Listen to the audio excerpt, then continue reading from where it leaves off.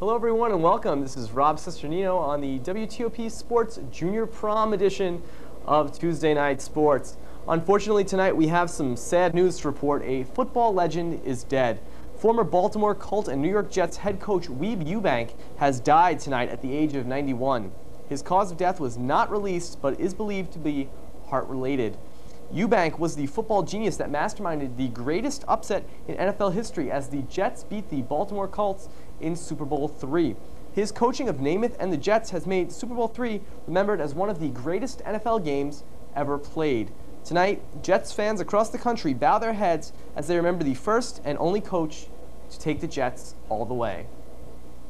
Turning to another possibly immortal NFL team, the '98 Denver Broncos are to the NFL what my little brother is to Tecmo's Super Bowl.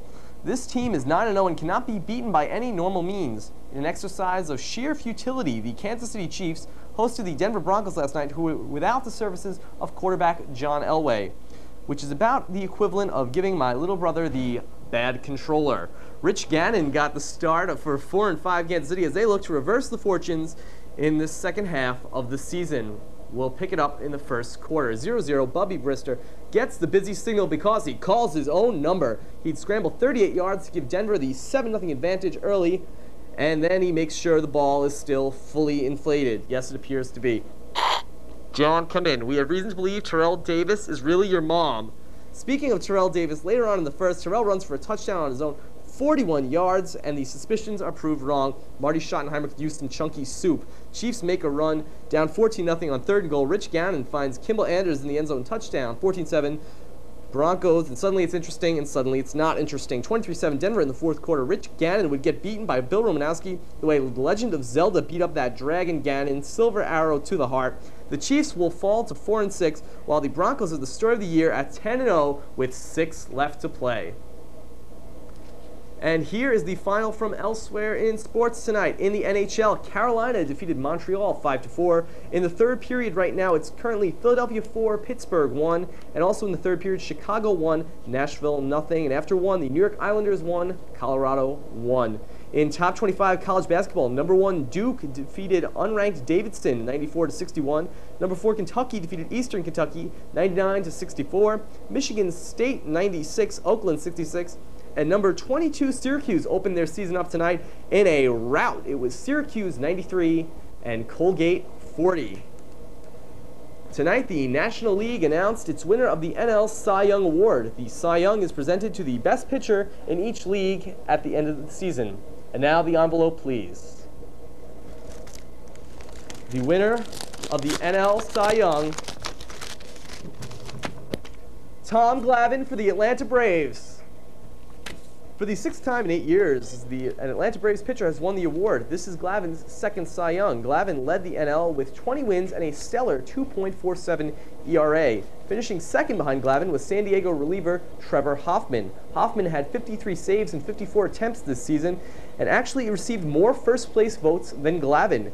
Had the closer Hoffman won the award, it would then be okay to call the award the Sigh of Relief. No, Your Honor, I don't think he was scouting me when he told me to go to third base. The woman who is accusing New York Mets general manager Steve Phillips is promising to file a lawsuit this week. In the meeting, Steve Phillips has returned to work, marking the end of his 8-day leave of absence. Upon his return, he was quoted as saying, "You guys weren't kidding about Bobby Bonilla? Somebody call my obstetrician because I keep on having those labor pains." That's right, folks. It's time for NBA Lockout 98. All right, ladies and gentlemen. Every week we update the NBA Owners Lockout, and tonight, November 17th, is day 140 of the Owners Lockout for 1998. Tonight, 9 games were lost, bringing the grand total to 108 games lost due to the lockout, and the projected salary lost is $250 million. The two sides did not meet today and haven't met since November 6th. So here's a rundown of what didn't happen tonight in the NBA. The Bulls didn't beat the Knicks 108-93. The Jazz didn't rout the Lakers 120-88. And the Nets did not upset the Heat in overtime by a final of 112-110. And that's what didn't happen tonight as we remain locked out. And that's what's going to happen on the Junior Prom edition of the Tuesday Night Sport. Very nice. So Cuse is in the house tonight. Cuse was in the house. A huge victory Oh over Colgate. The Colgate coach was quoted after the game as saying it was their aim to come out and bear the crest of their team as they didn't come out tonight quite aqua fresh. Very nice. Thank you very much, Rob. We'll see you. And the head of the International Monetary Fund says he favors giving hurricane-ravaged Nicaragua and Honduras a break on their loans, forgiving most of their debt.